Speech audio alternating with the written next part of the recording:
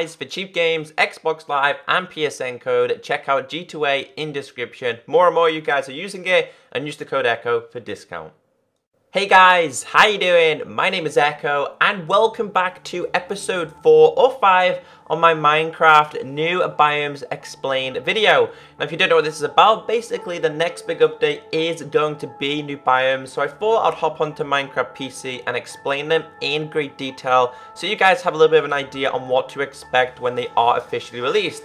Now in the last episode guys, we passed 8,000 views and 750 likes. That is truly incredible. Thank you so much for the support on this series. Let's see if we can beat that. And recently guys, I don't know if you noticed, I passed 170,000 subscribers and 30 million YouTube views. So if you guys do enjoy it, hit that like button and let's get into it. Alright then guys, so today's episode we are focused on the Savanna biome. The Savanna biome is a biome I am highly looking forward to. Now a lot of people really don't know the benefits of a Savanna biome. If you do, you're awesome. If you don't, you're still awesome. So today I'm going to be going over in great detail what you do need to know. So Savanna biome was introduced in Minecraft PC 1.7.2 I believe, and that is what console is being updated to next, and it looks absolutely beautiful, if I say so myself, in shaders. So there is a whole range of things that do naturally spawn here. You've got the acacia trees, which are these trees. You've got tall grass, which has a lot of tall grass. So if you are ever short of seeds, this is the location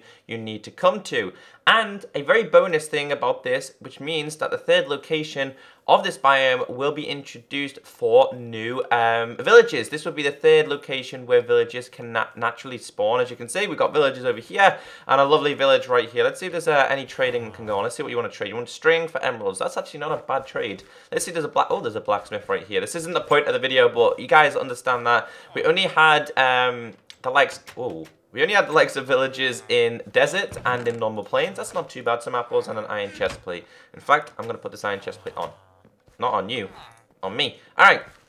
So yeah, a third location for villages to spawn is awesome because on Minecraft console, it is only in deserts and in plains or sometimes at the edge of waters, which really isn't a place for them to spawn.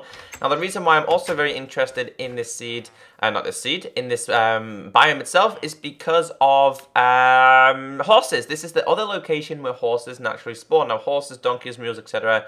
they naturally do spawn in plains biomes, but they also do spawn in a savanna biome, which is awesome because it means you have more variety of horses spawning in your world. Obviously, you can get the likes of cows, sheep, and other things like that do naturally spawn here too, as well as with pigs.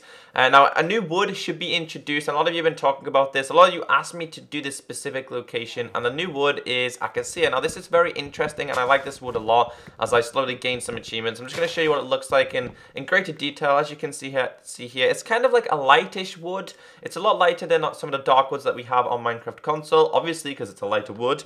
I'm going to quickly turn this into the likes of the these, and I'm going to do this, so you guys can have a little bit of an understanding of what it can do on Minecraft PC. So you can see the planks itself. Let's put it in the light. They're very bright. They really are. And it looks absolutely stunning in any Minecraft world. So this is something that a lot of people are looking forward to. More variety of wood types that will be introduced. Now, a lot of people don't know there is, in fact, two different... Oh, that's a lot of pigs. That's a lot of pigs. We're going to feast tonight, guys. We're going to feast tonight. Let's have some food here. Let's just eat some food real quick. That'll do. That'll do. I'm sorry, Mr. Piggy. I love you. But... Alright, so that'll do it. We've got 5 food in case I need it.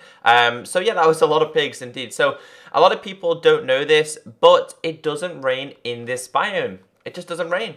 It's like the desert. So if you guys are sick of rain, especially on Minecraft console, if you're like me and you don't have the toggle downfall on Minecraft console, then you know you should be living in biomes such as deserts, or when they finally introduce this to Minecraft console, you can live here because it doesn't rain like it doesn't in a desert. So this is probably the perfect seed that you could live in. You've got a village, you've got a desert over there, and no rain at all. So that's definitely a bonus to have.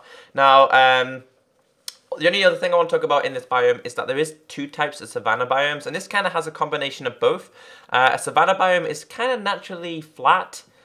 That's a ravine. It's kind of naturally flat. However, there is a second type of savanna biome, and this is known as a savanna biome M, or Savanna M, which stands for mountain, which is like this, but they are extremely higher. You do have seeds that are extremely high when it comes to the Savanna mountain. That one's quite big, but they can be higher. So even if you don't want to be looking for them, they can be a bonus, because obviously they introduce more trees. It's more land to explore. For me, I do prefer the mountain range one a lot more than I do the flat one. Unless I'm building. If I'm building, then I will prefer the likes of the flat one. But this one looks like it's a cove, so it's like covered on the outside of with mountains.